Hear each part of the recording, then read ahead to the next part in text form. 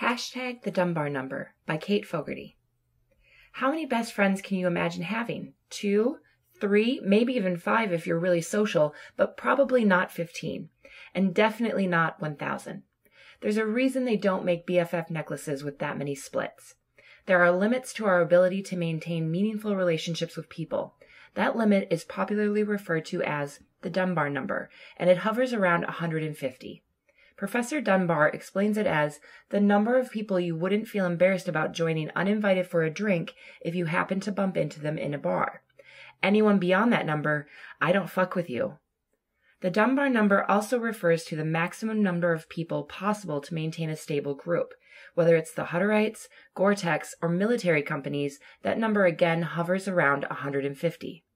Dunbar's number comes from the theory that primates create monkey spheres for protection within the physical groups they live. The number of primates in these monkey spheres, or cliques as the kids say, is limited by the size of their brains.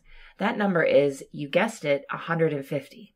But hold on. Now that you're convinced 150 is the magic number, you can forget it because Dunbar actually describes a scale of numbers that vary depending on the situation. For instance, you can probably imagine inviting 150 people to your wedding, but you wouldn't consider them all your best friends. Yes, the mailman is going to be my best man. No, I don't know his name, but I see him every day, and he always asks how I'm doing. Said no one ever. So you might have 3 besties that you trust with all your passwords, but no one else. And your 12-person soccer team works because Steve usually has to bail early. And you can't even imagine summer camp without a single one of your 50 closest friends. But that year Crystal invited her rando friend was so awkward. And you have mad respect for all 1,500 members of your community, but you don't want to buy them all birthday gifts.